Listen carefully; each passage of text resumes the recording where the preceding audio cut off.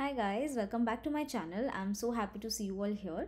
So in today's video, I want to talk about reference genomes. So we have used a reference genome while we were quantifying our RNA-seq reads. So today I want to talk a little more about reference genome in terms of what are reference genomes, how are they built, and what are the different versions available and which version should one use. Talking about what is a reference genome is a library or database of nucleic acid sequences representing a complete set of genes from a species. So, a human reference genome is created from the DNA of different donor individuals, and therefore it does not represent the set of genes of any individual person. So, if you were to take the sequence of the reference human genome, you are not going to able to match it to one individual because it's stitched together from the genes of different individuals. So in the simplest case, and in any individual genome can be used as a reference genome. However, the quality and the sensitivity of your analysis is increased when the reference genome is more representative of wider group of individuals. So each segment of the genome reference should feature the sequence most commonly observed across the available individual genomes. While the reference genome is very useful to the genomics field, it is important to keep in mind that the reference genome are just an idea of what a normal organism's genome should look like. So reference genome is not a healthy genome. It is not most commonly observed. It is not the longest. It is not ancestral. It is not the average of the global population, but rather it's peculiar since the reference genome was built not from one individual but from donors. So the reference genome is peculiar to those specific donors. The human reference genome ultimately is used for sample comparison with single individual human genomes to show genomic differences and similarities, as well as to solve biological questions.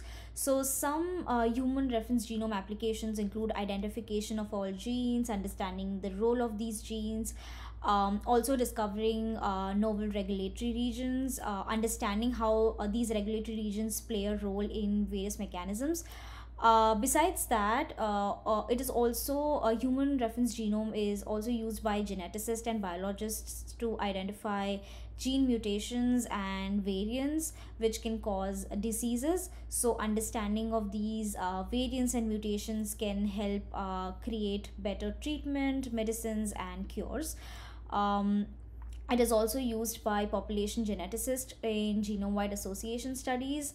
Apart from that, this reference genome is also used by personal whole genome sequence testing companies like Nebula Genomics or Dante Labs to provide customers with more accurate DNA results for genetic ancestry, as well as performing personal health profiling. So talking about how a reference genome is created, reference genomes are prepared through a process called de novo genome sequencing.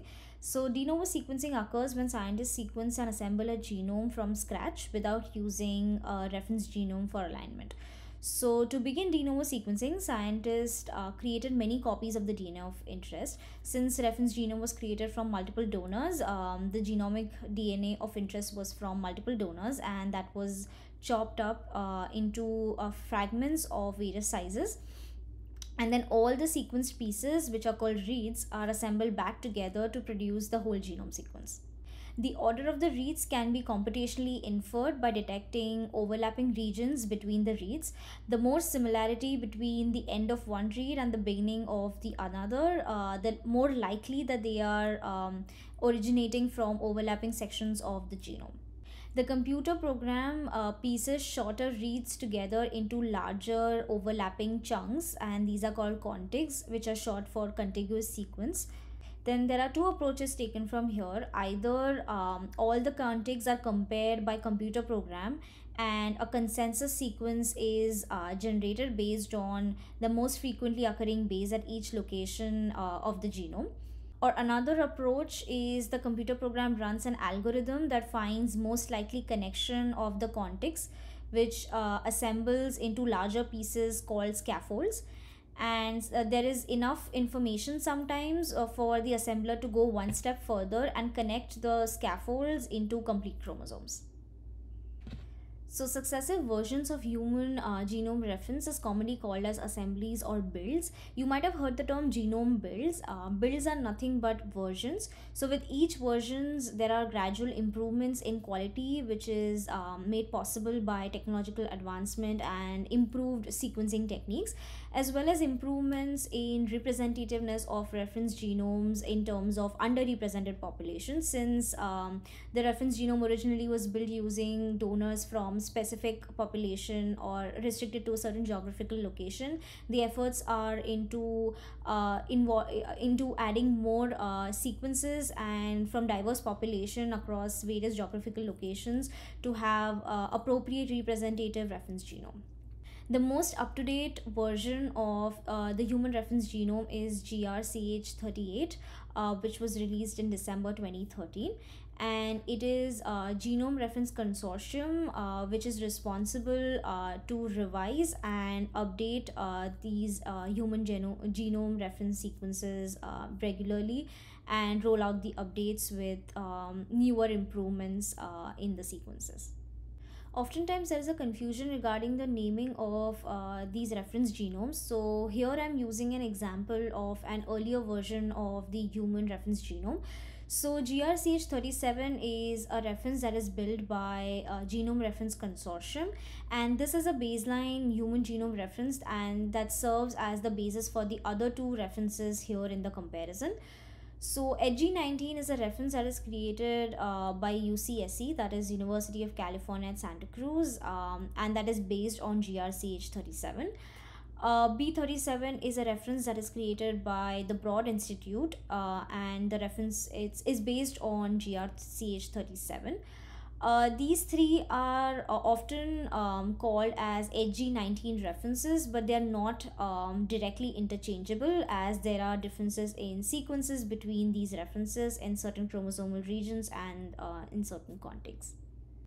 A reference genome sequence is available as a FASTA file, and within this FASTA file, there are sequences for various chromosomes like chromosome 1 to 22, chromosome X, chromosome Y, and chromosome M, that is mitochondrial chromosome. In addition to the sequences for these chromosomes, we have unlocalized sequence. So we know what chromosome these sequences originate from, but we do not know exactly what location within the chromosome these sequences lie. So these sequences are identified by the underscore random suffix. In addition to that, we also have unplaced sequences. So for these sequences, we do not know what chromosome they're originating from, and they are identified by chromosome underscore U prefix. So the combination of the main reference, that is chromosome 1 to 22, chromosome XY, chromosome M, unlocalized sequences and unplaced sequences, these form the primary assembly, and it is recommended to use the complete primary assembly for all the analysis. Now, talking about the alternate loci, prior to GRCH37 assembly, which was released in 2009, prior to that, the human genome reference sequence was represented as a single consensus sequence. Now, there are several regions in the chromosome that display high degree of variability among the population that cannot be adequately represented by a single sequence. For this reason, the GRC began to provide alternate sequences for regions that showed high variability by including something called as alternative loci or alternate locus scaffolds. So it first introduced this in GRCH37 assembly, which was released in 2013. So in that assembly, it included 3 regions with 9 alternate locus sequences. And in GRCH38, which is the most up-to-date recent assembly, there are 178 regions with 261 alternate loci. This offers many opportunities to the genomics and bioinformatics communities to adapt analysis procedures to a more sophisticated and representative model of human genome. In addition to alternative loci, we have sequences for Epstein-Barr virus, as the Epstein-Barr virus sequences are endogenously found in most of the population, as this virus naturally infects B cells in around 90% of the world population. In addition to that, we have decoy sequences, and these sequences are ones that could not be placed on chromosomes when the reference genome was put together. Much of the decoy sequences consist of repeats that are difficult to assemble, And lastly, we have sequences corresponding to HLA regions. These are the sequences for various HLA types.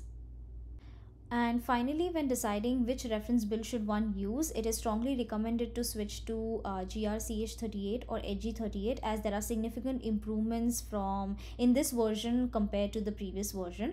And some of the significant improvements include addition of many alternative loci, correction of thousands of small sequencing artifacts which can cause false SNPs and indels to be called, inclusion of centromeric regions, and updates to non-nuclear genomic sequence. So overall, there have been major updates with the latest version, and it's strongly recommended to switch to the GRCH38.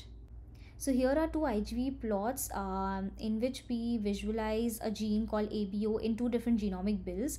The plot at the top shows the gene being visualized in GRCH37 hg19, and the plot at the bottom shows that the gene is visualized in using a GRCH38 hg38 genomic build. And just to take a note of the chromosomal locations, they differ in both the genomic builds. So these plots are just to show that the chromosomal locations for the same gene differs in both the genomic builds. So just to be mindful of this when we are analyzing our data using either of the genomic builds. It's also possible to lift over the genomic positions from one genomic build to the other using a tool called liftover. So that's all I had for today's video. I hope you found today's video helpful and informative. If you did, please make sure you hit the subscribe button, like the video, share it, and leave your comments under the comment section. Until next time, see you.